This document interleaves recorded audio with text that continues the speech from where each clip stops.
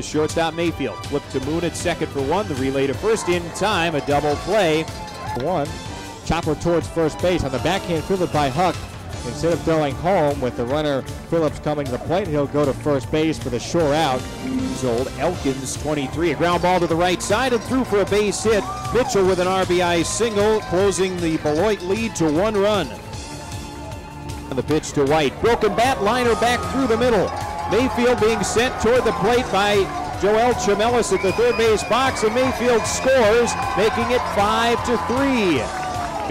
His first pitch to Holberton, hit in the air toward left field. Boyd backtracking, makes the catch, tagging from third, Conrad Greger. He comes across to score. White has to hold at second as the throw goes toward third. A 3-2 to Morales, line toward left field, going back. Boyd still on the run, it's over his head.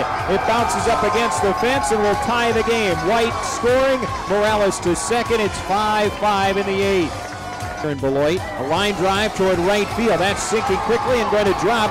Cut off by the right fielder, Marinkov. He will throw it towards second, and it will get away from the second baseman, Roberts, and scoring the go-ahead run, job to one Morales on Brett Phillips' RBI double.